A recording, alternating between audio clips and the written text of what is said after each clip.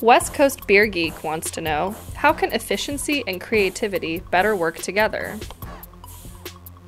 They will be inefficient into the time and space you give them, to be honest. I mean, I was a creative a long time, and then I became the boss of the creatives, and I knew how much fat was built into their writer's block and their, thinking and everything, and the zen room they needed. And having come out of the Associated Press, where you had to churn out 7-8 stories a day, I knew that the creativity expanded into that space. And of course, you got to be creative, and creatives need sort of time to decompress and so forth. But we give them a little bit too much, or maybe not we in general, but it is easy to listen to them moan and groan about needing more.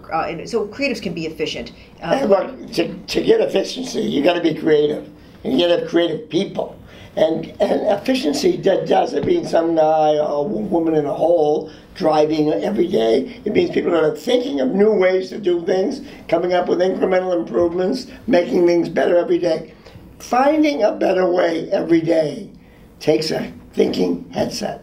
And you want that mentality in your company. You want the whole company to be thinking about every day, what is a better way of doing what I'm doing now? Yeah. I'm a big fan of betting on your strengths and also really recognizing putting players in the best position to succeed.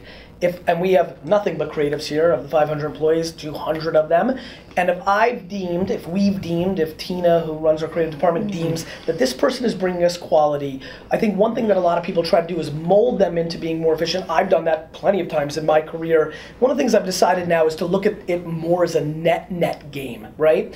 I may not like that they need to be in a zen room with unicorns in it. I may not, but if I'm okay with the output, right? If I'm okay, net, 365-day year output, I'll take it, right? You could have the most prima donna creative, but if they do that one thing that you decide drives the ROI, on the flip side, you could have somebody who's the most efficient, but lacks the magic. What you have to really do is, it's wide receivers in football.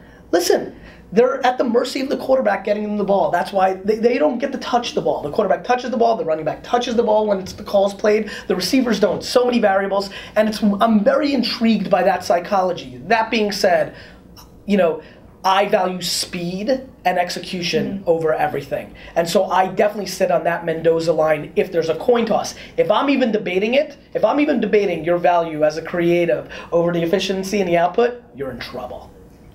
Look, that's sensational. One of the things, no, it is. Thank you, Jack. But one of the things that really can kill a company is the innovators sit over here in a box, and they're Thomas Edison, and they're Steve Jobs, the ninjas. And they're these people. And then everybody else, keep your head down and be a grunt. Yeah. You lose the minds of these people. 100%. You want everybody to be an innovator. Right. 100%. And it's interesting, here at Vayner, we're a classic agency. We want more practicality from our creatives, and we want our account strategists being creative, and it's been a big benefit for us. Right. And you know what else it does? It creates mutual respect. Absolutely. Because when the innovators are over here, they sit on a higher ground, and it deflates the momentum and the equity. Amen. Just, right. Anytime you get prima donnas in an organization, it enervates everyone around them.